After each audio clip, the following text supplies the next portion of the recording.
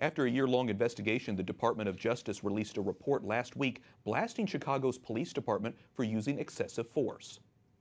The Department of Justice has concluded that there is reasonable cause to believe that the Chicago Police Department engages in a pattern or practice of use of excessive force in violation of the Fourth Amendment to the Constitution.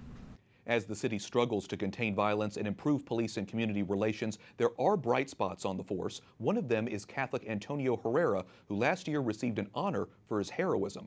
Lauren Ashburn spoke with him earlier today. We are happy to welcome Officer Herrera to the program. There were more than 750 murders in Chicago last year, and the Department of Justice report about the police department was very critical. Does this tell the whole story? The true story is that police officers put in a lot of long hours that go unaccounted for. They're very involved with the community, even on their own personal time while off duty. Sometimes these officers go above and beyond the call of service from their own pockets. Tell me, though, what you think does need to happen to improve the murder situation in Chicago. Well, one thing that is happening now, the department is beefing up their numbers.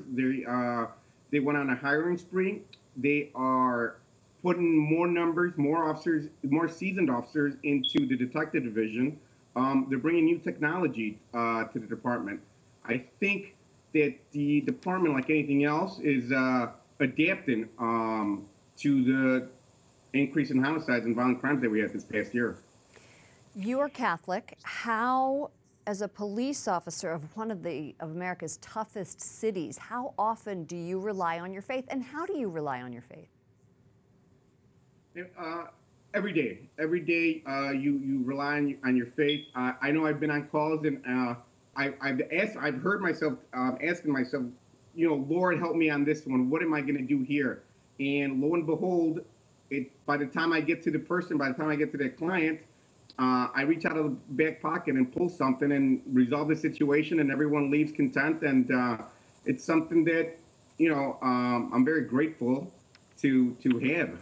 Well, congratulations on your award, and good luck on the streets of Chicago. We'll be thinking of you. Chicago Police Officer Antonio Herrera, thank you for joining us. Thank you so much. You have a wonderful day.